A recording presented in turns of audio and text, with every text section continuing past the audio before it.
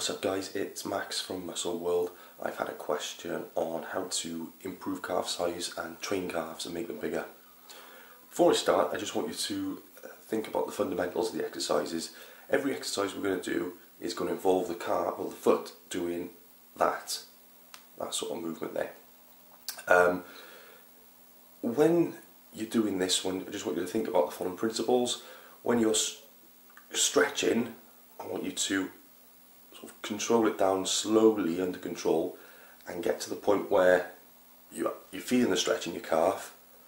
Hold it there for about a second, don't bounce up, hold it there for about a second.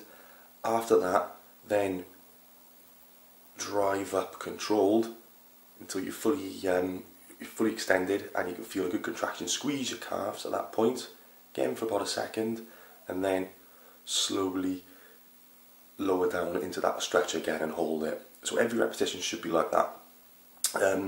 Apart from the one exercise I'm going to show you today where you don't really get that stretch position, so you're focusing more on just getting a good contraction at the very top of the movement, which I'll show you at the end. So you've got plenty of machines in the gym. Well, actually, I find most gyms do tend to neglect the calf machines. So I'm going to show you a donkey calf raise.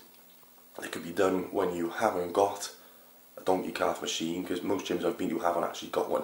So the variation I'm going to show you is one you can do at home with a resistance band, and I'm going to do it here with a resistance band, with a small resistance band, and I'm going to do it with one leg just to increase the work being done.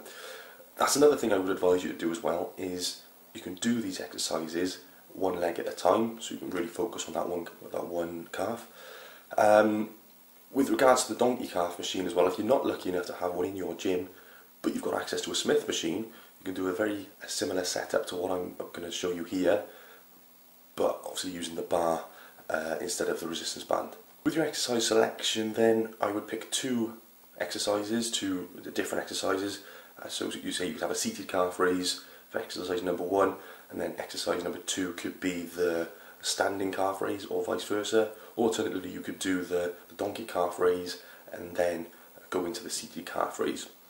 Your rep range I'd be looking for would be 8 to 20 repetitions. So I would play about the rep ranges a little bit, so phase them through to a few weeks on a lighter weight, higher repetitions and so forth. Or you could break down your sessions, so you could have a heavier day earlier on in the week, and then later on in the week you could reduce the rep ranges and increase the rep ranges and reduce the weight. I would look to train them 3 or 4 times a week if you're particularly looking to build them, if they're a weaker area, like most of us they are.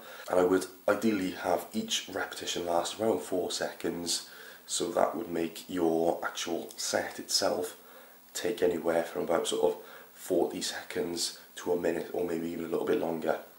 And with regards to rest, I would have a maximum of 1 minute rest between sets. Now if you're doing them unilaterally, you're training one leg at a time, then naturally the rest for, say, your right leg will be when your left leg is working. So as soon as you finish training your left leg, go straight back into your right leg. Don't hang around in between. I go bang, bang, bang straight in between the repetitions.